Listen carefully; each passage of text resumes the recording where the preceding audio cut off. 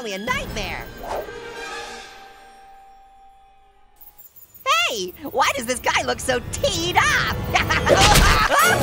Oh man, just a nightmare. Which is strange, because usually I sleep like a log. Oh, geez, another nightmare? Well, this is definitely not a good night for me.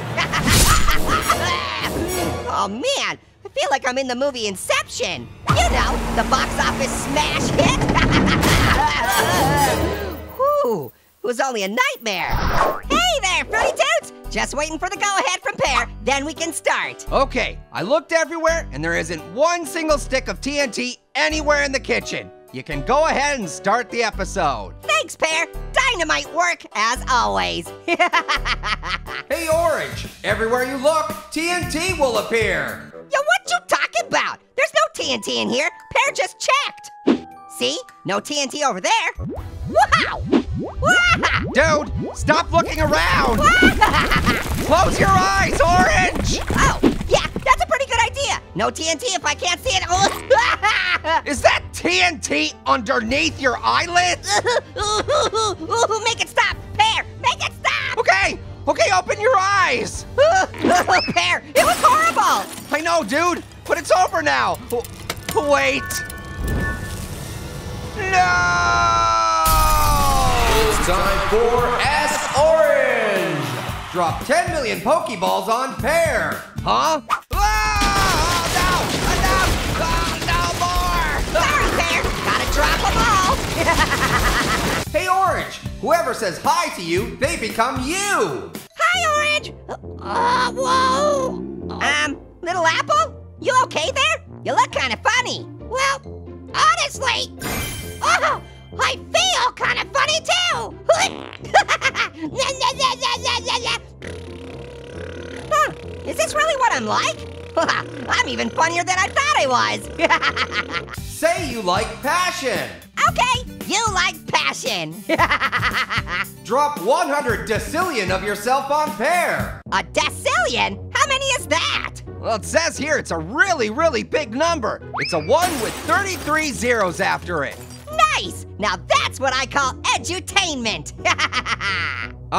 Dude, I think that's just educational. For it to be edutainment, there has to be some aspect of it that's entertaining for the audience. Foxy is after you. He is? Where? I don't see him. Hello?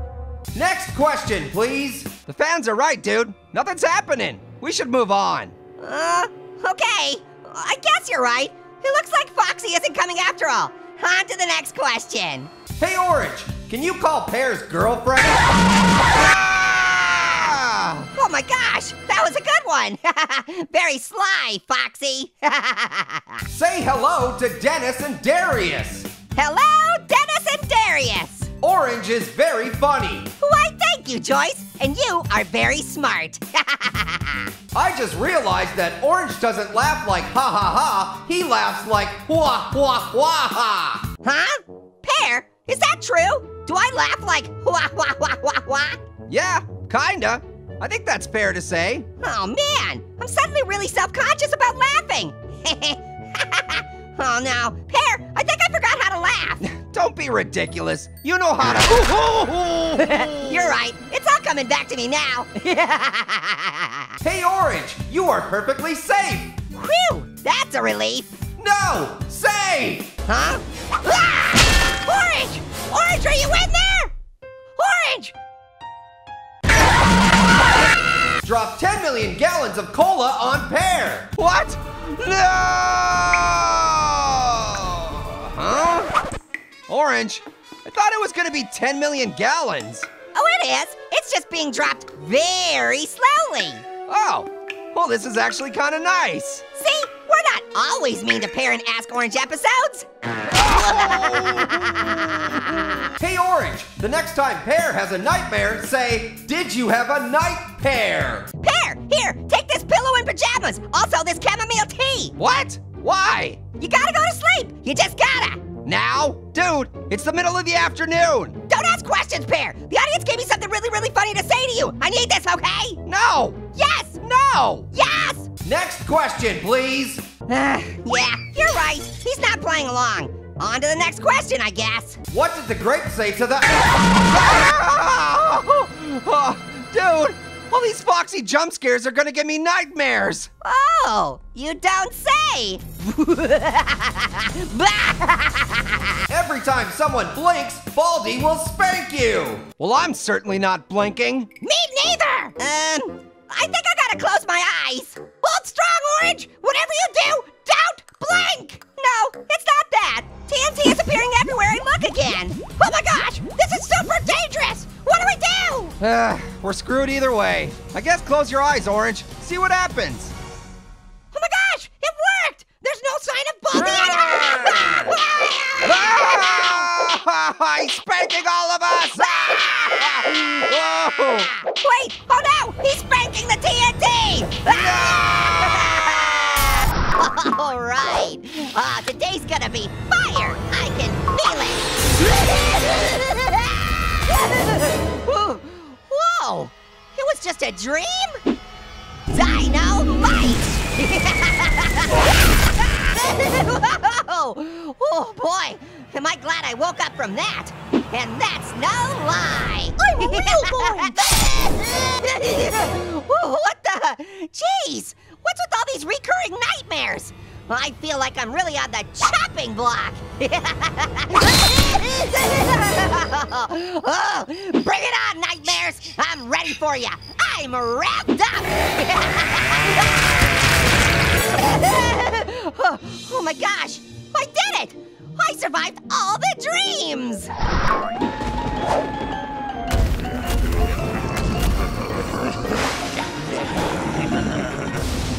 I'm Pear. And I'm Orange. And it's time for another installment of How To! Today the audience wants to know how to get rid of your nightmares. Oh man, I'm sorry to hear you're having nightmares. Maybe this will help. Boogity, boogity, boogity. Dude, how is that supposed to help someone who's having nightmares? I was just trying to scare the nightmares away so they wouldn't come back.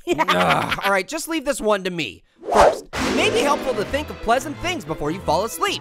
To help, we've brought the kitchen's resident happy person, Marshmallow. Yay! Hey everyone! If you're having nightmares before you fall asleep, try counting happy sheep, or happy bunnies, or happy puppies, Or happy sewer bees. No! or happy tadpoles, Or happy TNT sticks. Orange! or happy fluffy clouds. Or happy ghosts. Hey! All right, well, those are kind of cute. I'll allow it. You hear that, ghosts? Pear allows it. Yay! Okay, no, I take it back. Make it stop. They're just ghosts, Pear. They can't do anything to you in your mind. I guess you're right. But Freddy Krueger sure can. What? Hello, Pear. Dude, how is talking about Freddy Krueger supposed to help people get rid of their nightmares? Pear? Orange? I can't sleep. See? Look what you did. You went and scared Marshmallow. Aw, I'm sorry. What is it, Marshy? What's keeping you awake?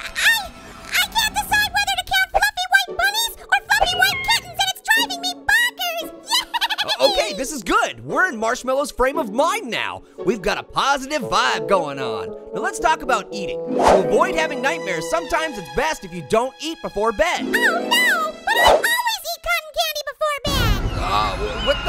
What's happening? Ah! Freddy Kruegers are taking over. We've got to fight back. With what? Well, all I have is this TNT. Ah!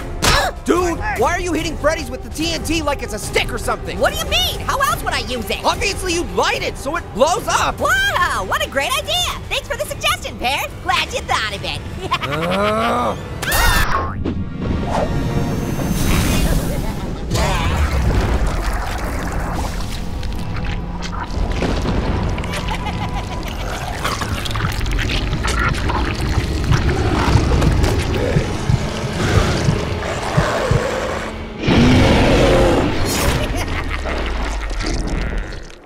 Happy Shocktober, fruit lovers! A while back I did a Draw My Life episode, but today I want to tell you about the spookiest, scariest dream I've ever had. It's pretty weird, but then again, what dream isn't? So get ready for a glimpse into the mind inside the rind, cause this is the Annoying Orange's Draw My Nightmare.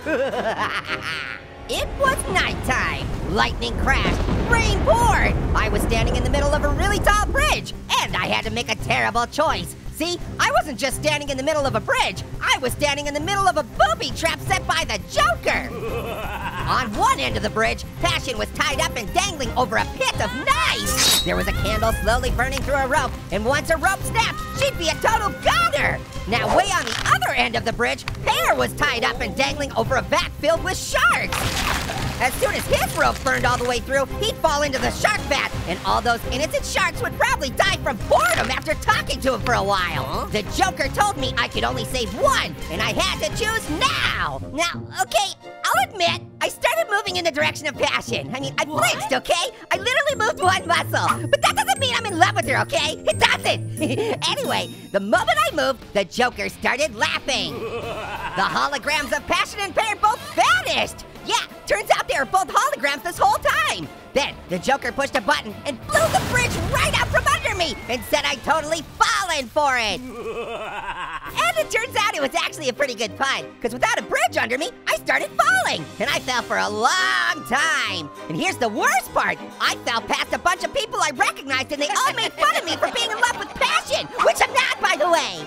But I didn't have time to explain it to them because I was falling way too fast. But here's where it gets really weird. A lot of them were in their underwear. And that's when I looked down and realized I was in my underwear, which made no sense, because the only time I ever wear underwear is when I'm dreaming. And that's when I realized I was in a nightmare. I started looking forward to hitting the ground, because you always wake up right before you hit the ground, you know? So I kept waiting to hit the ground, and I kept waiting, and finally I realized I was traveling through a tube that went all the way through the center of the earth. There was no bottom. And to make matters worse, as I passed through the middle of the Earth's core, I got blasted with radiation from all sides. I started to mutate and grow extra eyeballs on my butt. Well, I thought it was actually kind of cool at first, but I'd soon regret having all those eyeballs when I finally popped out on the other side of the world in China. That's because, like, every scary person ever was there to jump scare me as soon as I came out of the tube. Freddy was there, Slenderman, Bendy, Baldy, my 6th grade English teacher. We're talking scary people. And I had enough eyeballs to get jump scared by all of them at once. So many jump scares at once deserve more than one scream. And fortunately, I had mutated a few extra mouths by this point, so I was able to scream out of all of them. Anyway, me and all my extra eyes and mouths fell back down into the tube and started falling back towards the other side of the world, which I was actually pretty excited about, because this time when I passed by all those people telling me I love Passion, I had enough mouths to explain the truth. But the scariest part of the nightmare hadn't happened yet. As I was passing back through the center of the earth, I ran smack dab into a herd of dancing hippos. Ooh, these guys were everywhere, and they were plugging up the whole tube. I couldn't get by. They surrounded me. Everywhere I looked, there was a dancing hippo. And that's a lot of places to look, because I had so many eyeballs by this point. But to pass the time, I decided to see if I could touch all my tongues to all my eyeballs. But that was a bad idea, because I just wound up licking a bunch of hippo butts by accident.